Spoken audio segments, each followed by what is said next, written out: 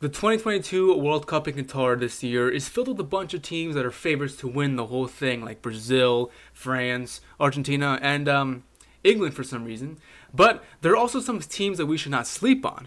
Four of them exactly, in my opinion. So in this video, we're going to talk about all four teams that could be considered dark horses for this year's World Cup. So without further ado, let's just get to it.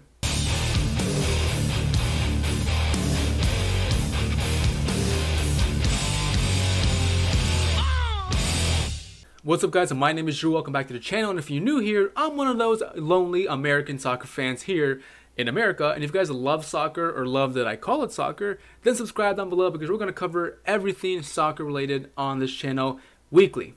So let's get to the topic. Like I was saying earlier, there are some dark horses in this World Cup that we should just not sleep on. Okay, there's a total, I think, 4 in my opinion. Warning, it's just my opinion. If you don't like it, then I don't know, smash that like button. That I think are considered dark horses. 4 nations in this World Cup. Let's just start it off. Number 1 is Senegal, the African champions, undefeated in their road to qualify to the World Cup. They did lose actually once. I'm lying. They did lose once. They were undefeated, but they just lost once. Just one little loss. And it's not really a loss because it's a two-legged affair. They tied it up on aggregate against Egypt and then beat them on penalties anyway to qualify. So technically, they're undefeated because they're not out. They're in. Egypt's out, and that's the second time they beat Egypt to something big on penalties. I think before was the African Cup of Nations, which made them the African champions to begin with. So now they're in the World Cup. Great defense, great players overall, solid team. Nothing really too world-class like, but also nothing really too like, meh, they're going to get smashed. This is a good, solid team that could come up with some good performances in the World Cup in their group. They do have a pretty tough group, though, in Group A with the Netherlands, Ecuador, and, of course, the host, Qatar. But I think this team has enough to get through second place, probably, with Netherlands to the next knockout stages to face either USA or England, in my opinion. From the other group, I think it's Group B. Some notable players that they have in their team are, of course, Sadio Mane, their golden talisman, their number 10, recently left Liverpool to join Bayern Munich. So this guy is a real force to reckon with. Great scoring ability, great dribbler, great winger. He's just a really good world-class player. They've got Mendy in goal from Chelsea. Nice young prospect there as well, showing great performances with his team and also with his nation. And of course, big solid defender Diallo and Koulibaly to wrap up some of the most notable names in their team. And also they've got to mix a bunch of League One and Premier League players here thrown around here and there in this team. Overall, this team is something special. The next nation I picked as a dark horse for the World Cup is, of course, Denmark. The Danish had a very successful World Cup qualifiers, winning 9 out of 10 games, scoring 30 goals, only conceding 3, tied for most points overall in the UEFA qualifiers with Germany. This team has a great defense as shown by their qualifying campaign and recent friendlies, defeated Austria and the world champions France recently in the Nations League. This is a hard team to break down defensively especially, and they have shown that they can not only defend but also scored goals too, and they've got some really good players to do so. Players like their talisman Christian Eriksen, players like Kasper Schmeichel in goal to keep all those goals out of the goal, balls out of the goal, I mean.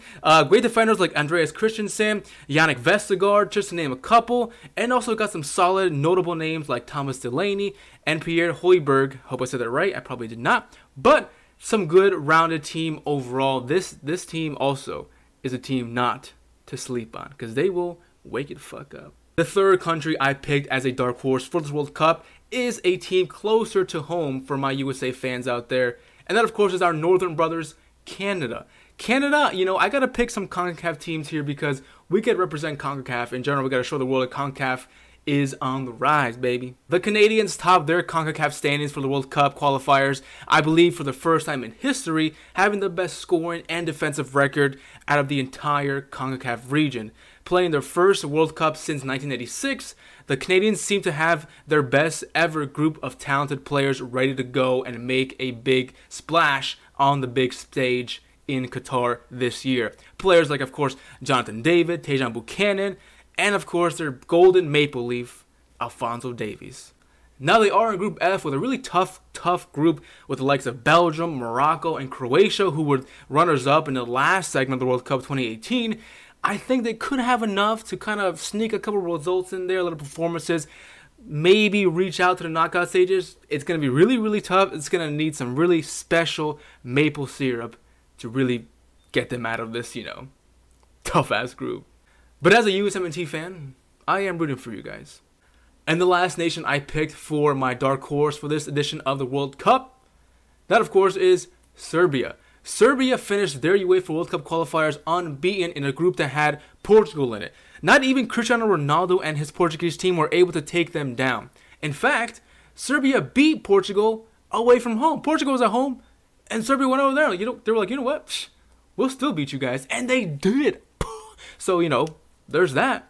Now, they've been drawn into a pretty tough group as well with Brazil, Switzerland, and Cameroon. Brazil, like we all are probably guessing, is presumably going to advance to the next stage of the World Cup. But I think they could also sneak a performance in, sneak some games in there, and qualify as second place at least to the knockout stages of the World Cup. And they've got the players to do so. While they might not have the most recognizable names at first glance, if you look deeper into who actually plays for this team, you'll see a handful of players that you recognize and that could have something special, or they could make something special happen. Players like Dusan Tadic, an amazing player, Alexander Mitrovic, who was like a Champions League championship goal scorer machine for Fulham, Luka Jovic, if he can get back into his Frankfurt form, not his Real Madrid form, his Frankfurt form, that would be a pretty good striker to have up front. And of course, youngster Dusan Vlahovic as well.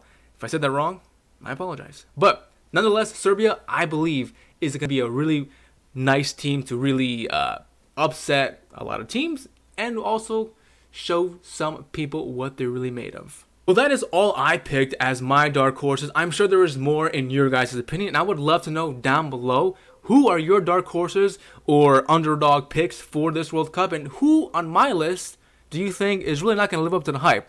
And just don't say Canada just because it's Canada, okay? Because I know what you guys are going to say. If you guys liked the video, it would be great if you liked it physically with that like button, and of course subscribe as well. It really means a lot to me, and I really want to grow this channel more for this World Cup because we're going to have so much fun. Live streams, we're just going to freaking hang out. And if you want to be part of that cool hangout, I don't know, subscribe.